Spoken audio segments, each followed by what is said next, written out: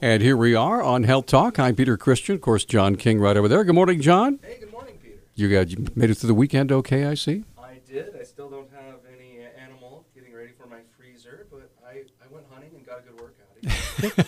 But they chased you all over the hills, right? I saw lots of ladies, but no girls. Okay, well, that's the way it goes. All right. We have a special guest in the studio. We're privileged to have the Chief Medical Officer and President of Community Medical Centers Physician Group, Dr. David Lechner. How are you, David? I'm good, thank you. Good morning. Is Dave okay? Dave is fine. Oh, perfect. All right. So you're a hockey player. I can call you Dave. Absolutely. All right. Tell us a little bit about Dr. Lechner, where you came from and how you came to Missoula. I've been in Missoula about 5 years, a little over 5 years. I was in Helena for just under 20 years as a family practice physician there. So I moved here to take over the role as president of the physician group. And then a couple years ago, the CMO retired. So I was offered that opportunity to take on that additional duty. So that's been good. And learning to play hockey in the world's greatest, novice hockey league. And, so The greatest. Now, was that when you came over? No, it was not. It's normal to have a chief medical officer on the hockey team. Well, actually, there's a fair number of professionals of all walks of life there that are there. And what's great about it is it's such a big, hockey community. If you're an adult who wants to learn how to play hockey, there's no better community than this one to start with. So, yeah, it's been good. Very cool. But you're a little sore on Monday morning, so I'll be moving a little bit just to get my muscles moving. So I had to ask what your job even means, chief medical officer. So is that like the doctor of doctors when there's like a conflict? Yes, as a matter of fact, that's part of it. So get along with his teammates. They come to you. They come to me, and I get to adjudicate. Yes. Do you have a house on the community medical staff? We've got some incredibly bright people. Yeah, I must say I am not a fan of the genre of watching physician shows. So I do not. I'm familiar with them, but I'm not very facile. So that's all right. That's all right. Well, today you wanted to talk about something everyone's a big fan of, the flu. The flu, it's here and it's big. So we happen to have, end of last week, a little under 30 confirmed cases in the city, which is the most in any county in the state, actually. We've had about 5 hospitalizations. And it's just a reminder that it's time to, if you haven't had your flu vaccine, it's never too late. It's time to get your immunization up to speed. So we've not had any deaths this year, but last year we ended up with about 430 hospitalizations across the state, and a little over 30 deaths is what's reported from the flu last year. So it is, true influenza is a dangerous disease, and it's entirely preventable with a vaccine. I would think that people would be almost surprised, maybe even shocked to hear that 30 people last year in Montana died from flu. Right. So what is about the flu? Is it that the flu exacerbates certain things in other people, or what? It is. So there are people that are more at risk, so infants, the elderly, people with diabetes, heart disease, asthma.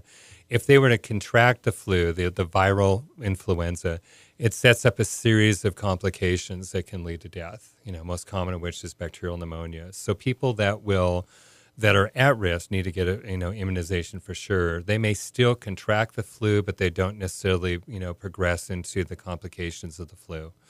And the other people that aren't necessarily in the risk groups, part of the reason their immunization is to help make sure that they don't catch it and then inadvertently spread it to somebody that is at risk. So we know that the elderly, folks over the age of 65, which I see lots of skating on the hockey rink, by the way, not necessarily playing hockey, but just skating. No, they're playing hockey. Oh, cool. Are you kidding? Right. Yeah, my hero is a gentleman with 2 knee replacements in '66. So wow. Absolutely. But no, the immunizations are not as effective. They're not ineffective, so don't take that by, don't get your shot. They're not as effective as they are in folks that are younger. So it's really important to get, everybody else immunized around them so that they don't inadvertently contract it that way as well. So really, anybody over the age of 6 months should get a flu vaccine. It's that simple. When we're talking about influenza, it's actually a pretty big spectrum of different types of influenza, right? I mean, I've heard there's A, there's B, there's a piggy type, there's a birdie type, there's probably types for every other animal out there. I don't know. It's like the Chinese zodiac. Right. But I guess my question is, when we're talking about this and we're talking about the flu shot, my understanding is that the flu shot is just an attempt to make sure that we get the flu. that strain that's going to be common in Montana that year or wherever in the United States. In the United States, correct. And that when they make this batch, they just got to kind of pick what they think is most likely to spring up. That's correct. Did they get the guess right this year? I don't know that we know. There's not been enough serotypes identified to know where that's at. I mean, it's one that you get almost a Monday morning quarterback look back, say, well, we were, did better this year than we did last year. But I don't know that I know that yet. You're like, no, we didn't guess it right. Trump won. Yeah. How did we do last year? Not bad. Still wasn't as good. They're always refining, but not bad. Last year is substantially better than 20 years ago. So, and there's some, the science behind it is above my pay grade. I've got a rudimentary understanding of how the CDC and they predict based on the influenza patterns that are in the Southeast Asia, Japan, that area as this spreads globally. They're able to predict or make a best guess, based on the serotypes of whichever influenza A or B is going to be more prevalent. So, now, does the flu virus have anything to do with the Zika virus, or are those two totally very different separate things? difference? Yes. Yeah, very separate. So, flu virus is not, transmitted via mosquitoes like the Zika is. So, I know that speaking with the Montana Department of Public Health and Human Services earlier on this year, that both a type A and a type B strain have been found in Montana. Mm-hmm. One was A is much more common, though. One was the H1N1, I believe. Mm-hmm. Or one of the serotypes of H1, H1N3 or something along those lines. So, they got like 14 subcategories. They do, right. Of course, got to keep it complicated. Unfortunately, yeah. So how is, well, by the way, we're visiting with Dr. David Lechner. He's the president of Community Medical Centers Physician Group, Chief Medical Officer. How is a flu vaccine formulated? How is it put together? I'm not sure. It's initially incubated, I think in eggs. That's the one major contraindication for people with a flu vaccine is if they have an true allergy to eggs, that they can't get a flu shot. There are other ways to try and get immunizations, but they can't get a flu vaccine. So some of the strains. So, honestly, I don't have a good understanding of how it's actually mass produced.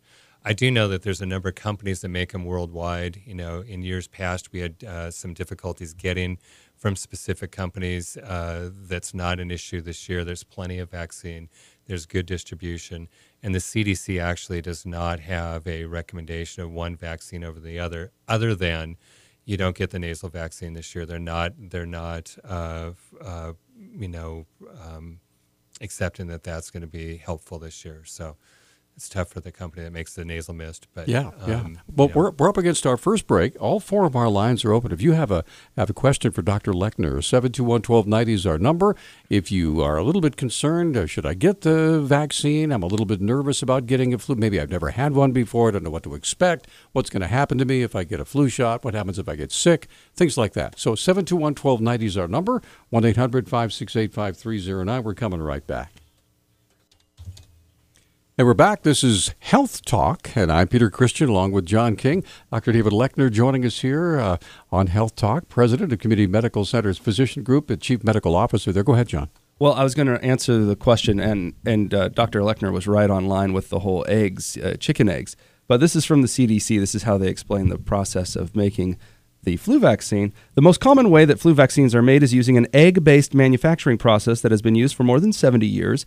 Egg-based vaccine manufacturing is used to make both inactivated vaccines, called the flu shot, and live attenuated vaccines, usually called the nasal spray.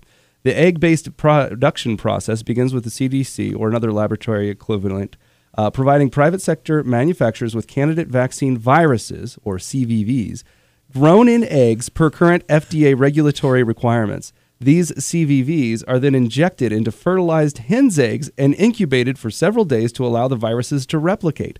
The virus-containing fluid is then harvested from the eggs.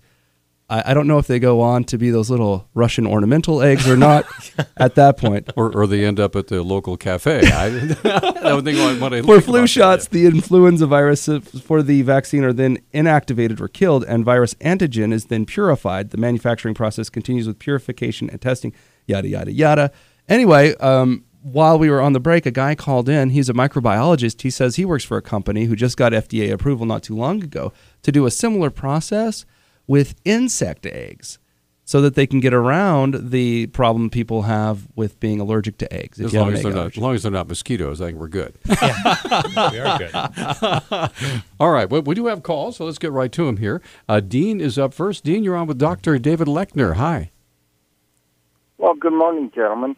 My question was, it's been like about 2.5 months ago, I had my thyroid removed because of cancer. But anyway, I had a flu shot done like about, I guess it's probably been like 2.5 weeks ago.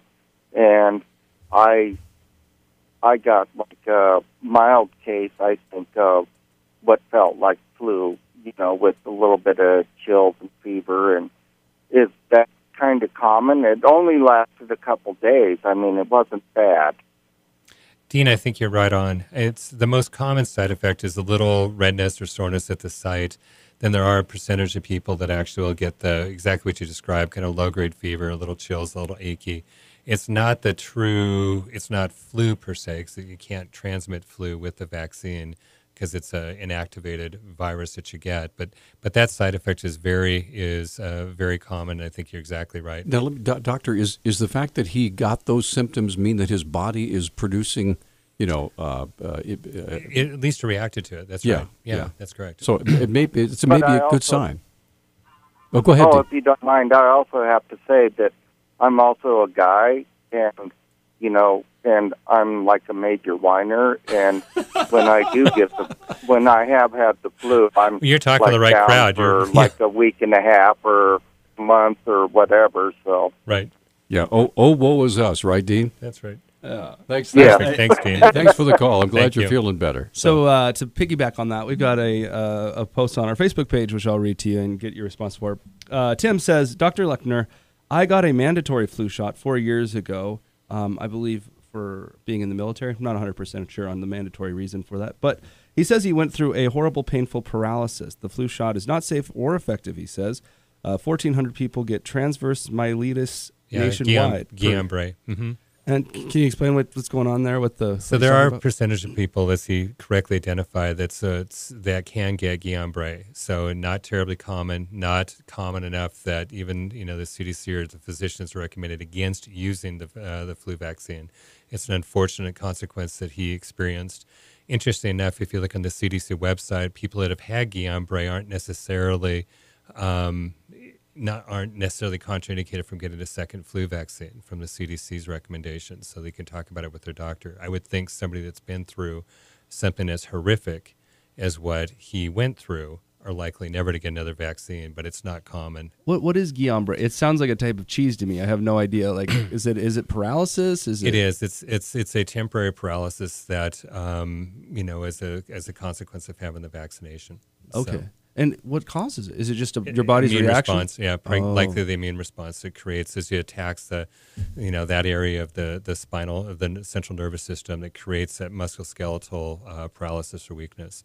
Okay. So. All right, let's get back to the phone. George, you're on with Dr. Lechner. Hi. Hello? Hi, George. You're on. Go ahead, please. Oh, yeah. Well, good morning. What it is, I have COPD, and I normally get my shot, and I haven't got it yet, but I'm also, catching a small cold. Should I go ahead and have it done now or wait till the cold's over with? No, you should, George, you should do it sooner than later. So if you've got Excuse me, I can't hear you. I'm sorry, you should do it sooner than later. It takes about 2 weeks. Once you get your immunization, it's about 2 weeks before you're going to have full immunity with that. So, waiting for the cold to pass, it's not a contraindication. If you were having higher fever, something along those lines, then, it may be worth waiting. But that's a may. It's not a must. So, but if you got a small cold, you think now, I think it's still go ahead and get your immunization. Now, with people like George that have COPD and other respiratory illnesses, is it important for them to get a flu shot early? Yes, it is. Absolutely. So when it first comes out, people are always worried about, did you get your shot too soon? And that's not the case. It's going to last through the season, but George is, one of the high risk groups that you worry about complications from the flu. So, yep, you should. All right, George, go get your flu shot, buddy. All right, thank you. All right, thanks, George. Appreciate it. Go ahead, John. Well, I was going to ask you, I'd heard that there's like a flu season. Like it comes around, it kind of hits really hard during a certain part of the year that we happen to be in right now. I was wondering if you could kind of explain why that is. It's typically it's later winter than it is. I mean, so getting this big group of folks in Missoula this early, November or so, is a little unusual. Usually it's January, February timeframe for that. So, but why it hits 1 year earlier than others, I don't have a good explanation for that. Is it a Christmas phenomenon? We all come together and give each other diseases. Travel helps, yeah. The gift that keeps on the giving. gift that keeps on giving.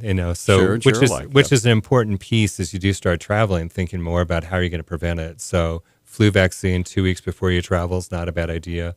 Lots of hand washing, critically important. That's the biggest transmission risk is actually off of infected surfaces. So, and if people, like George, if he's got a slight cold at this point, you might even think about, avoiding being around other folks until it declares which one direction or the other. So. All right, we're going to take a quick break. Come right back. 721-1290 is our number.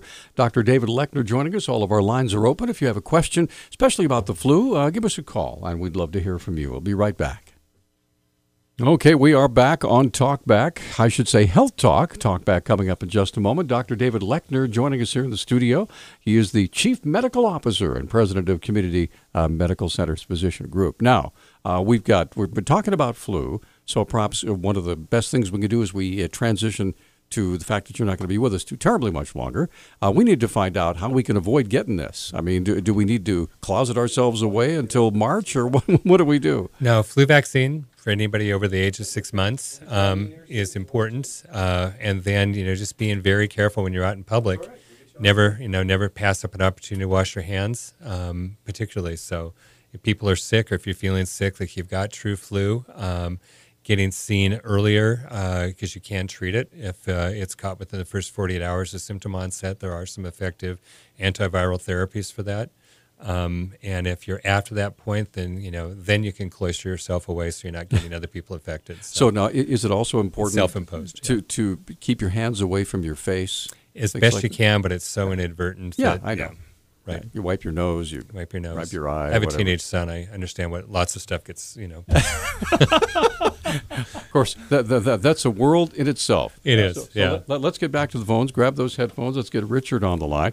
Richard, you're on with Dr. Lechner. Hi. Yes, Dr. Lechner. What is virus pneumonia? Viral pneumonia. Yeah. So will specifically settle into the lungs themselves, much like a bacterial pneumonia that will light into one lobe of the lungs. Viral pneumonia doesn't necessarily become what's called lobar, where it segments into the lung, but will affect a broader portion of the lung tissue, that what's called the lung parenchyma itself. It can also be, fatal. It's difficult to treat. There's the antivirals, may or may not be as effective as antibacterials for a bacterial pneumonia. But it's also a very serious illness as well. Will that start with can that start with a high temperature, and then if you stay in bed for 4 days and have chicken soup and other things like that, and then when the temperature drops, you can consider yourself cured? Yeah, I think that's better. Yeah, I'm not a huge fan of bed rest myself, but lots of fluids. I'm a big fan of chicken soup, though. I love the chicken soup. Well, that bed rest was what I took in the first week of January in 1951. I had just started a paper route at the age of 12, and wow. And I didn't have enough clothes on because I just wasn't used to. The winter was bad. It was the same winter they were having in Korea. Wow. Wow. All right. Well, Richard, we got to run, but thanks for the call, sir. Thanks, Richard. Appreciate it. All right. So we have exactly 1 minute left, Dr. Lechner. So give us some contact information. If we can pretty much get a flu shot anywhere, right? I mean, you can. Yep. You can. Most physician offices will have a flu vaccine. Most of the pharmacies these days offer them as well. It's absolutely worth going either direction. Not terribly expensive. Most insurance plans are covering them, right? Because of the fact that it does prevent a bigger problem down the road. So it's cost effective to get it done. Even though most people aren't terrible big fans of the Affordable Care Act, one of the things it does do is it pays for flu shots. It does. Immunizations are an important aspect for public health. So. So how do we get hold of your of Community Medical Center? Just give us a call, the main switchboard. Main switchboard would be fine. Got it. Yep. All right. Well, it's been a pleasure meeting you, sir. Thank you. Nice Thank you. being I back. believe it's 728-4100. I think that's correct. Yeah. Yeah. Thank you. I've called there many times. All Yeah. right. You guys have a great day, and we'll be back with Talkback here Thank you in so much. just a moment.